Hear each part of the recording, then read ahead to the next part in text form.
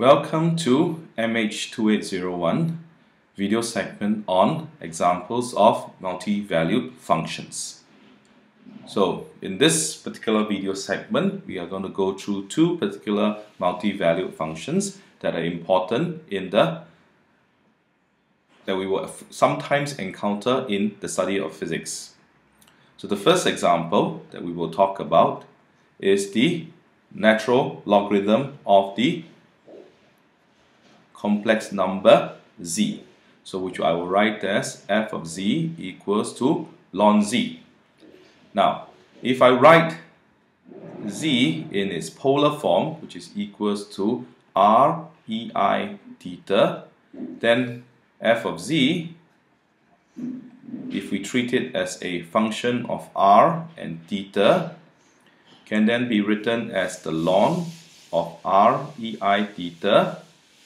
Okay, because this is the logarithm of a product, we can write this as a sum of logarithms, ln of r plus a ln of ei theta, which should become, of course, ln r plus I theta.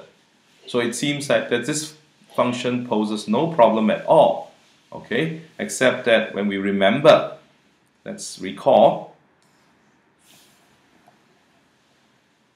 that because the function ei theta is periodic, you have ei theta equals to ei theta, okay, plus 2 pi.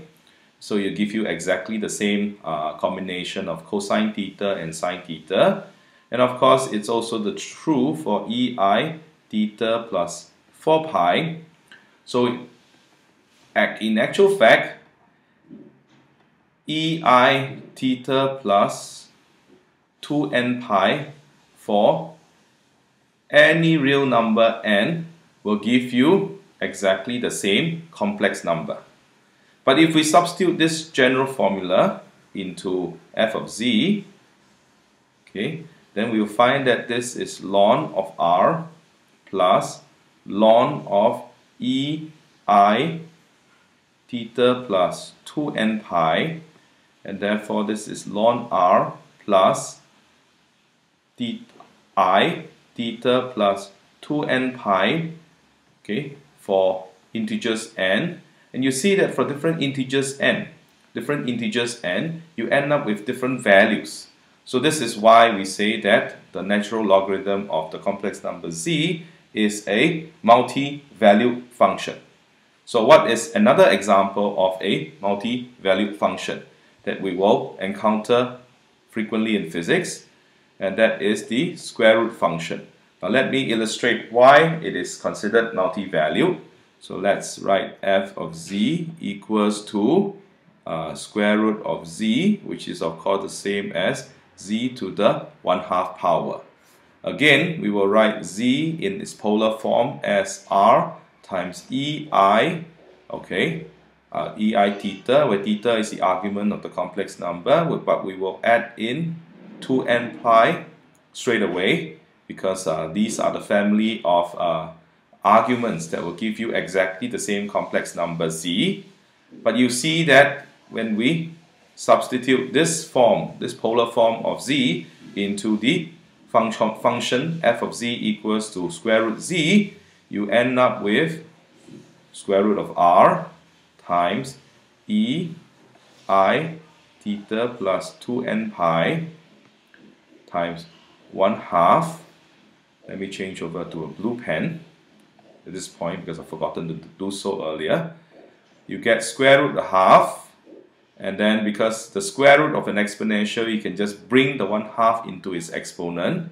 We get ei, okay, theta plus 2n pi divided by 2, which is square root r ei,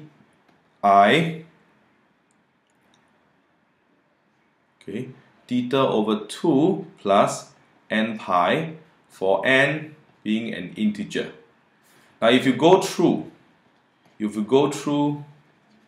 the values n can take, different values that n can take, you find that you end up with two different functional values.